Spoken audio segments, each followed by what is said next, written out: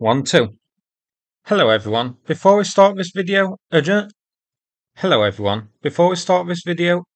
fundraiser here from Rebirth Energy to purchase 2 minibuses for supply purposes for the 120th Brigade in Bakhmut. Rebirth Energy is a charitable organisation who provides support and humanitarian aid to the front lines. They are well worth supporting and these minibuses are urgently needed. Any help would be greatly appreciated. So I have a little artillery strike for you here on a T-72B3 which was hiding in some trees in Shevchenka, Zaporizhia region.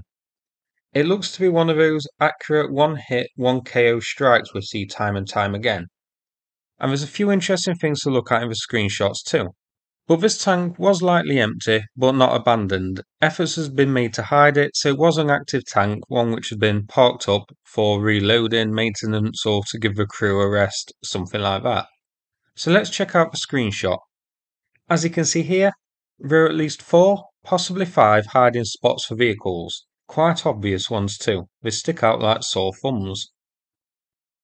Number 1.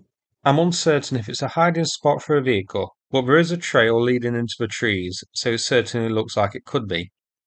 But this could also be possibly where the ammunition for these vehicles is stored.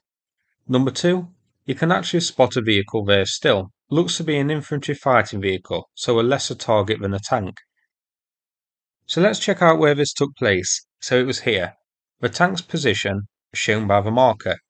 And as we saw, scattered around this area are a number of other vehicle berms too. Here's its location zoomed out, so it's south of Shevchenka, near a town called Novoselivska, which has appeared on a couple of videos of mine before.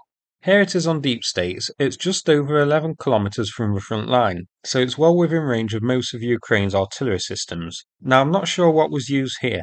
It was a one-hit KO, so it could be Excalibur.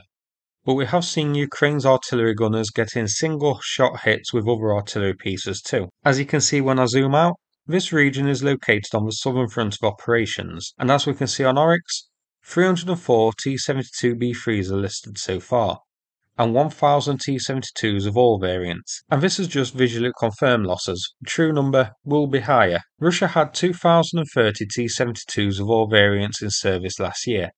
So over half of the T-72 fleet is gone. So it's no surprise that none of the T-72s made an appearance at Russia's Victory Day parade, but no doubt many of them will make an appearance at Ukraine's future Victory Day parade.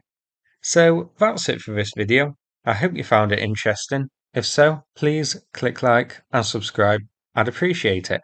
Thanks again, and take care everybody.